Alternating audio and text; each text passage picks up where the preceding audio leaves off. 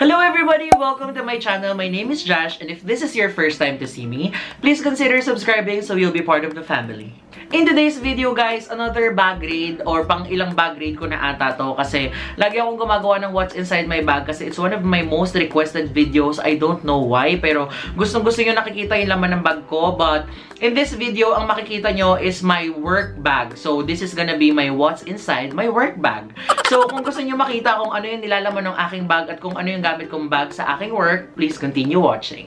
Syempre may quick kwento ako before ako mag-start ng video ko. So last year May, I graduated college, and after graduating, nag-focus muna ako sa aking career. Career.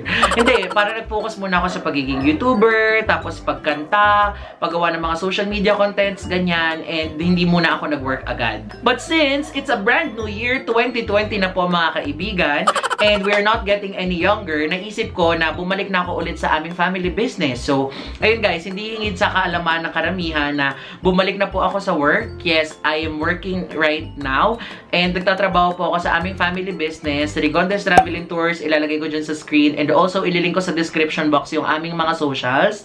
Follow nyo na lang kami guys, and if you have any inquiries or questions about sa inyong mga trips, kindly send us a message below. But anyways, I work there as a social media manager and / assistant ng aking mommy. But anyways, ayun, proceed na tayo sa video na to. Alam ko na ang pinunta nyo dito ay gusto nyo makita yung laman ng aking bag, and yun yung gagawin natin today. First, simulan muna natin kung ano yung bag na ginagamit ko sa work. This is a small but terrible bag.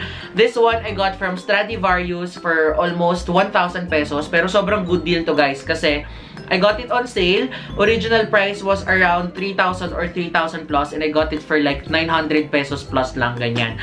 Pero ayun guys, ang ganda-ganda niya. It may look small pero sobrang dami niyang laman sa loob. Everything that I need sa office, nandito lahat sa bag na to. So, ayan, kung gusto niyo makita, push nyo na yan, buksan na natin siya. This is the closer look of the bag bago natin siyang buksan. Meron siyang handle na ganyan, top handle, meron siyang strap, meron din siyang palak na ganyan sa harapan, and black and silver yung eksena niya. When you open this bag guys, ganito yung makikita nyo sa loob. Obviously, nakasalansan siya ng maayos kasi alam nyo naman ako, I am an organized person and ayoko na makalat yung bag ko. Hindi ko to inayos guys, ganito talaga yung bag ko on a daily basis. Pero pakita ko sa inyo lahat ng laman niya, isa-isahin natin yan. Simulan na natin dito sa likod na compartment kasi dalawang items lang naman yun nandyan. First off na laman ng bag ko is syempre very essential, hindi ito pwedeng mawala. This is my planner / organizer / basta notebook and everything. Pero when you open it, again, this is from Via. Nakita nyo na yan sa What I Got for Christmas video. If hindi nyo pa napapanood, dililink ko sa description box. This is the Starbucks Travel Organizer, pero ginagamit ko siya as my planner sa aking office. Nandito yung aking passport and some of the important things nandyan sa loob.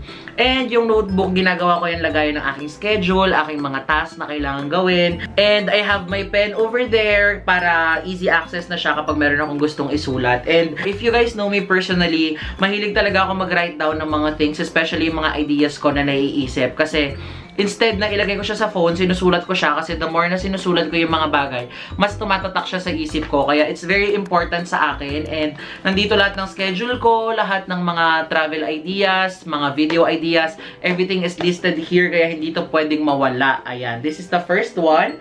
Next thing inside this compartment is of course my iPad.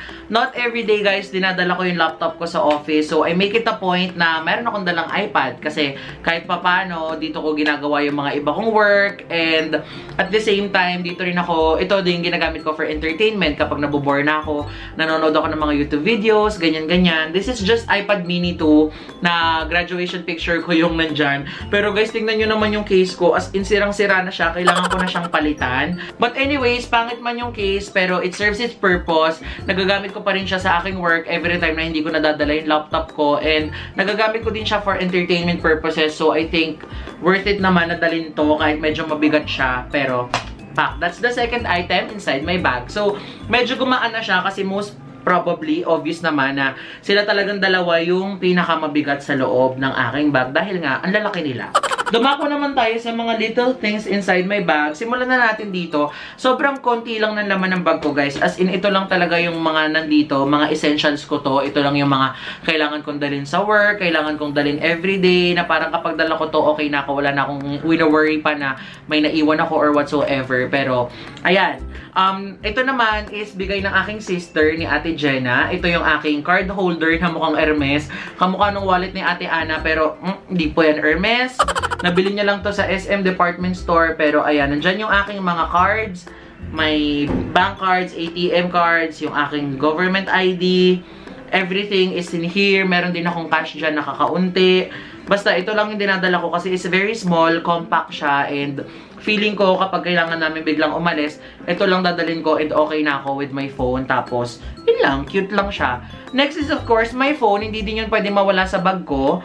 Pero naka-charge siya ngayon, hindi ko na siya nilagay dito kasi obvious naman yun, matic na dala-dala natin yung phone natin. And para sa mga magtatanong guys kung anong phone yung gamit ko, I am using iPhone 7 Plus. Again, napakita ko din to doon sa aking what I got for Christmas. If hindi nyo pa napapanood, link below, char, shameless plug. Yung phone ko naman guys, I always bring this kasi syempre sobrang importante din sa akin ng cellphone dahil ito yung ginagamit kong pang-communicate kila mommy, kila daddy, sa mga kapatid ko or sa aking mga friends kapag nasa work ako. And also guys, alam nyo naman na meron din akong work online on the side. Syempre, kailangan ko yung phone ko kasi dito ko ina-access yung aking email, yung Instagram, Facebook, Twitter, everything about social media, dito ko ina-access. Tapos, ano pa ba? Minsan pag nasa-selfie ako, ito na din yung ginagamit ko, or kapag biglaan kailangan kong may i-vlog, ito na rin yung ginagamit ko kasi I don't really bring my camera all the time. Pero, ayun, this one is very essential sa akin. Bigay din to sa akin ng sister ko. Nakita nyo na yan sa what I got for Christmas na nakalink sa baba. Pero, ayun guys, cellphone, syempre. I think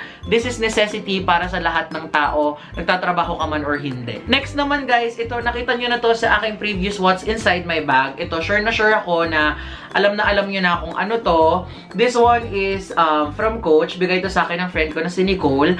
Nandito yung aking power bank and grocery. Let's start off muna sa aking power bank. Itong power bank na to, sobrang favorite ko talaga to kasi it's very small, it's very compact, nakakatatlong charges ako dito. This is from One Victrix guys. If you're interested to buy, ililink ko sa description box. And look, I have my name on it. So sobrang cute na cute talaga ako sa kanya. Sobrang bongga niya. So thank you Nicole and One Victrix for giving this to me. Ayan, nasa description box yung kanilang socials. Follow nyo na lang.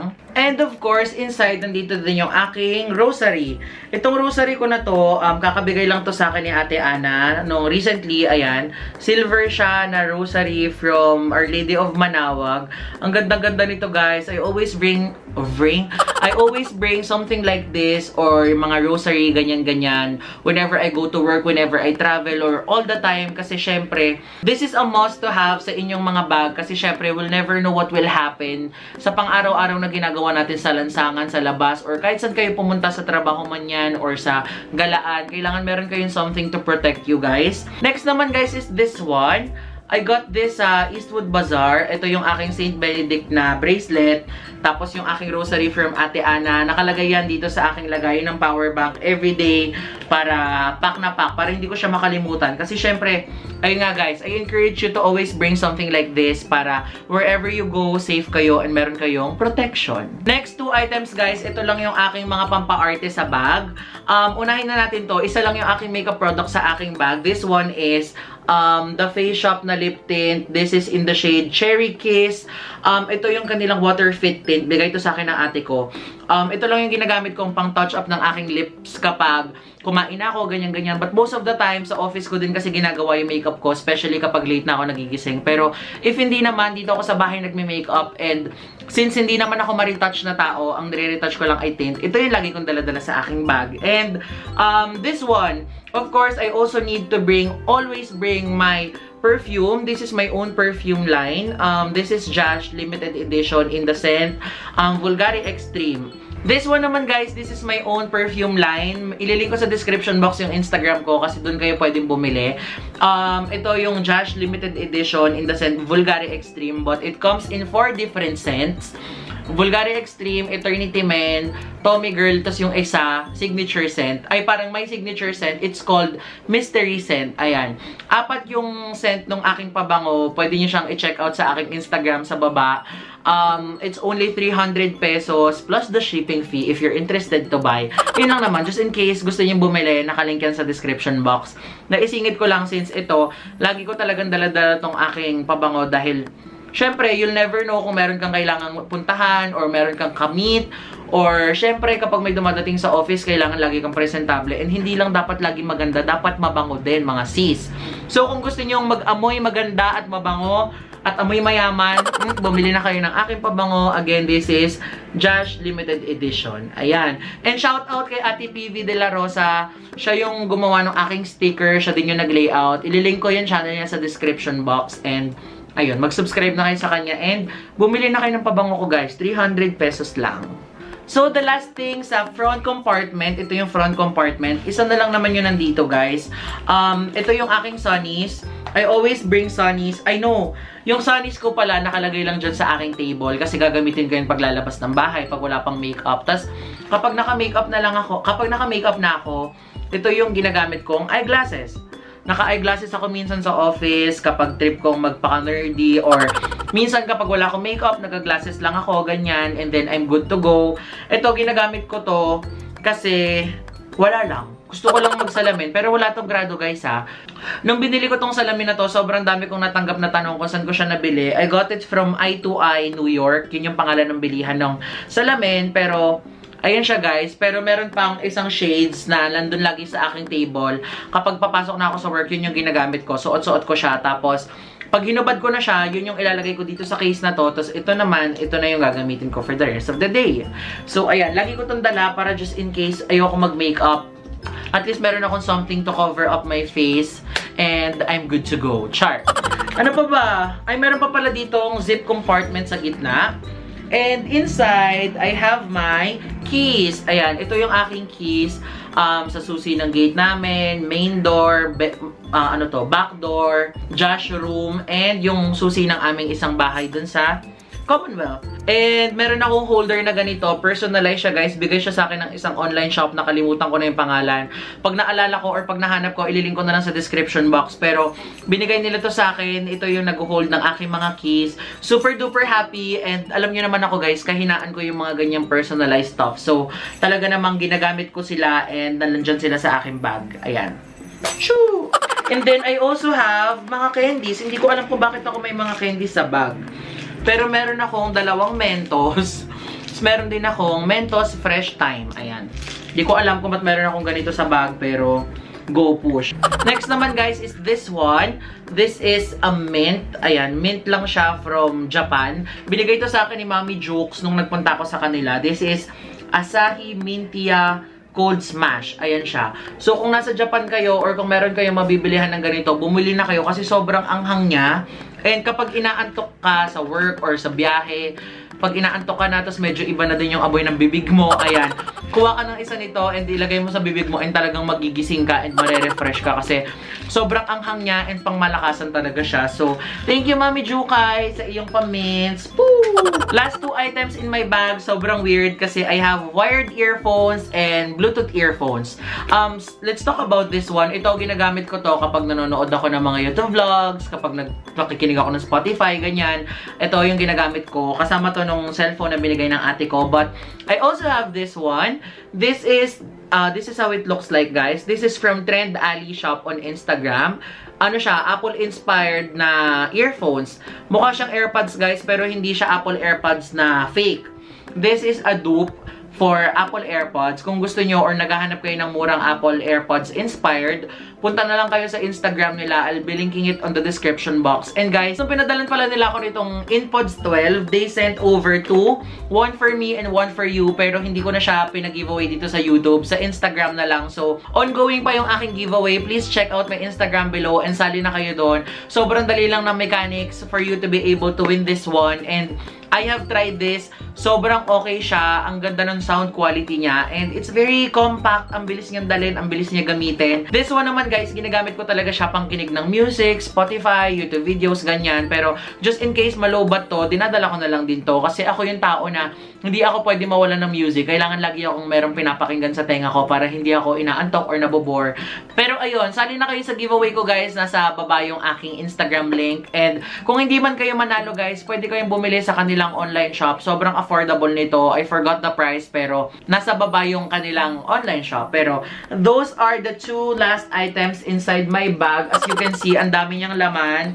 Pero ayan na siya. Wala na siyang laman. Diba sabi ko sa inyo, maliit lang tong bag na to tingnan. Pero madami siyang nailalagay. So, yun. Sana na-enjoy nyo tong what's inside my work bag video. Pasensya na if medyo makalat or magulo yung video ko. Pero, I still hope na sana ma-enjoy nyo siya kahit papaano. And, if meron kayong favorite part sa video na to, leave nyo na yan sa comment section below. Kung meron pa kayong ibang suggestions or kung anong gusto nyo makita sa akin, i-comment nyo na yan sa baba. Sana nag-enjoy kayo sa video na to, guys. Thank you so much for always waiting for my videos. Sobrang mahal ko kayong lahat, mga CZ. Anyways, ayun, sana nag-enjoy kayo guys. And if you did, please hit the thumbs up button. I-share mo na to sa mga friends mo na mahilig sa mga ganitong klase ng video. And mag-subscribe ka na din if hindi ka pa nakaka-subscribe kasi libre lang naman yon. But till we see each other again. Bye guys! Thank you so much for watching this video. I love you all so much. Again, this is Jash Gonzales telling you to always look on the bright side of life. Bye guys! Love you!